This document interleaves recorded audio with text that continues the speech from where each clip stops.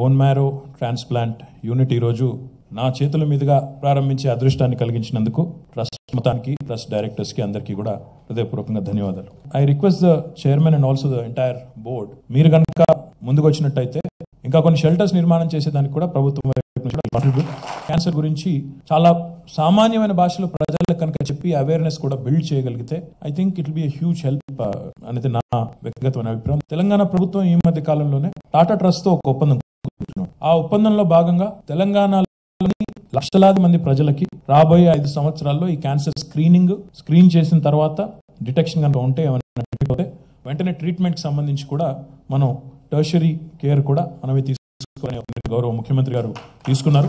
మంచి కార్యక్రమాలు చేసే సంస్థలు, ట్రస్టులు కానీ, ఇలాంటి ఉదాత్తమైన ఆశయంతో పెట్టిన ఆసుపత్రులు కానీ, లేదా ఇంకా చాలా ఆర్ఫనేజెస్ కానీ ఇంకా చాలా ఉన్నాయండి. వీటన్నింటికీ కూడా ప్రభుత్వ పరంగానే ఒక నిర్ణయం తీసుకుని, ఎందుకంటే ముఖ్యమంత్రులు మారొచ్చు, ప్రభుత్వాలు మారొచ్చు, మంత్రులు మారొచ్చు, కానీ మంచి పని చేసే వాళ్ళకి ప్రోత్సాహం మారకూడదు. I will ensure that a new government issue providing complete exemption of tax to all trusts and all orphanages.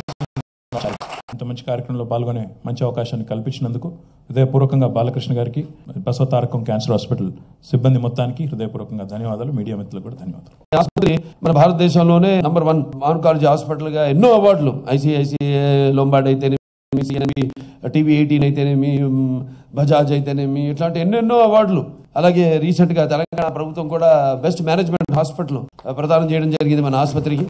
ప్రతి ఒక్కళ్ళు కలిసి సమిష్టి కృషిగా చేస్తున్న సఫలితమే ఈ యొక్క ఆసుపత్రికి వచ్చిన అవార్డులు.